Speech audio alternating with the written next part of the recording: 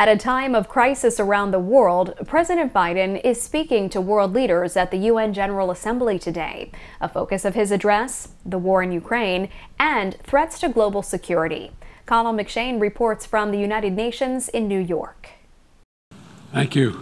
President Biden addressing the United Nations General Assembly, calling on world leaders to remain united over Russia's invasion of Ukraine. This war is about extinguishing Ukraine's right to exist as a state, plain and simple. Ukrainian President Volodymyr Zelensky is set to address the meeting virtually. Vladimir Putin will not be attending, but his shadow still looms large. Putin claims he had to act because Russia was threatened, but no one threatened Russia. President Biden's remarks coming at a time of global uncertainty.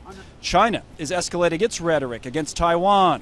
Europe is facing an economic crisis with rising energy costs and food shortages as a result of the war overseas.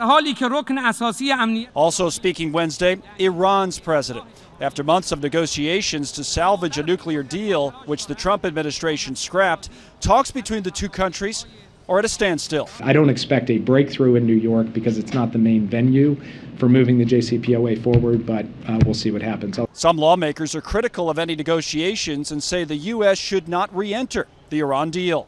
We see this pattern of very bad behavior coming from the Iranians, and yet we continue to reward it by continuing with this nuclear agreement. President Biden is also planning to meet with the new UK Prime Minister, Liz Truss. In New York, I'm Connell McShane, Fox Business.